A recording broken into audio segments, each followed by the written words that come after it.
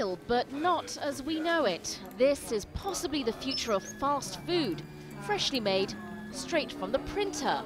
That's a specially designed plate that we have for Foodini.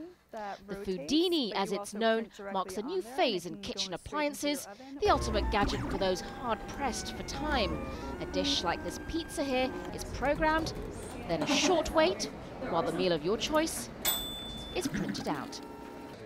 Using capsules of fresh, unprocessed ingredients, the point is to get more people preparing additive-free food without too much fuss. Well, it might seem very futuristic, but it's certainly not out of reach. If you can print your own meals, well, it brings the term convenience food to a whole new level.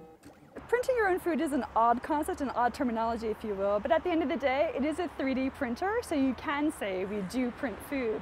But in essence, it is a kitchen appliance. It's a higher-end kitchen appliance, it's a technology kitchen appliance, but it is a kitchen appliance to make cooking easier.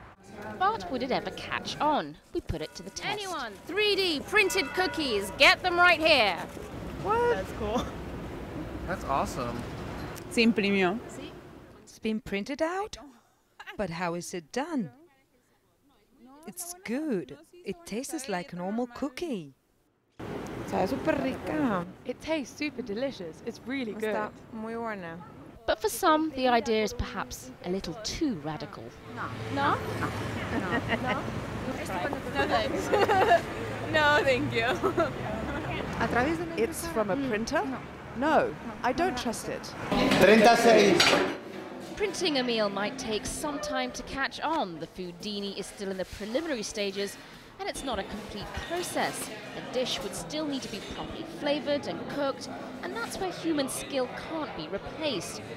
For some discerning diners, a meal prepared by printer might be hard to swallow. Sonia Gallego, Al Jazeera, Barcelona.